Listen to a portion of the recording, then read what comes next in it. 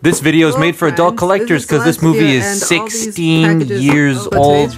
God, I hate saying that. Oh my god, look at it. It's like beautiful. Like really, my really amazing sister actually.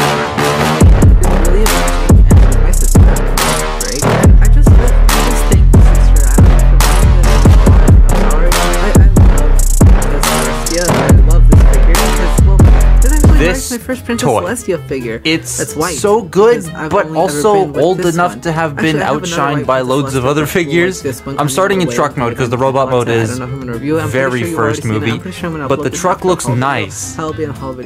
The gap on the back does bug me. Gaps don't usually bother me, you guys know that, but this one kinda, it looks weird. And then the blue up front, that also gets me. It's more in service of the robot mode, which I guess is fine, but the blue really breaks up that nice yellow fade to red that they got on the front. This is the Takara one, and I don't know if there's any difference between decos, but it is really nice. Speaking of Takara, Japan, Bai. This video is brought to you by Bai. I got this from them. I got this sealed actually on their site for like 30 bucks Canadian.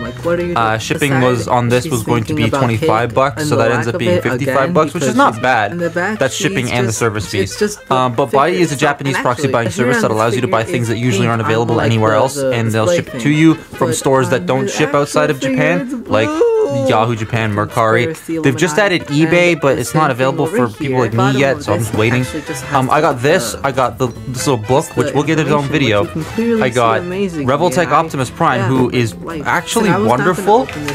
And then I got this. This is an animated blackout. This was cancelled over here, and I have one now, and I'm very happy. It's not a good toy, but it is really cool to have. So definitely check them out. Links in the description down below.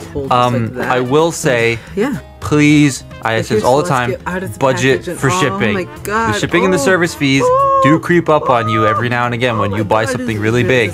So just be wary of that. The farther away you live from Japan, the more expensive it is going to be. And right now, Bai's got this sort of discount campaign that goes up until the end of March, where you get 80% off your international shipping for new users and an additional 5% off from Mercari. So if you buy anything from Mercari and ship it directly, you get like 80%, well 85 technically percent off your shipping, which would drastically help because shipping can get very expensive. But sometimes the thing you find on there is so rare that it is worth the shipping and service fees, like Animated Blackout was.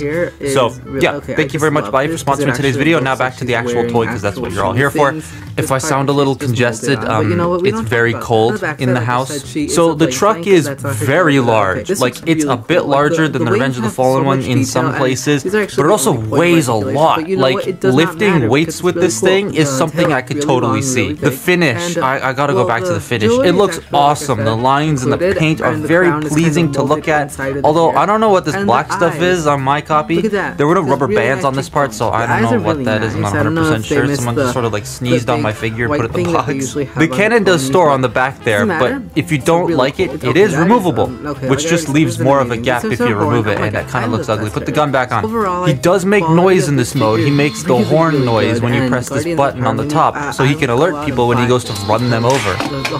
The batteries are stored in such an amazing spot. The gas tanks on the side are literally the battery compartments.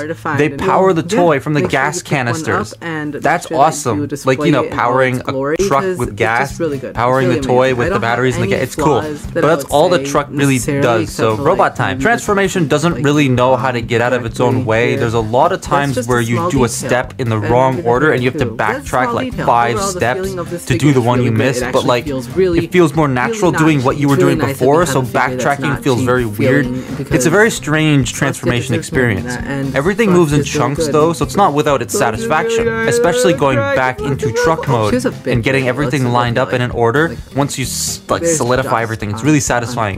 But for the robot, you end up tabbing everything in and it leads to this. This is an Optimus Prime with a truck hanging off of him.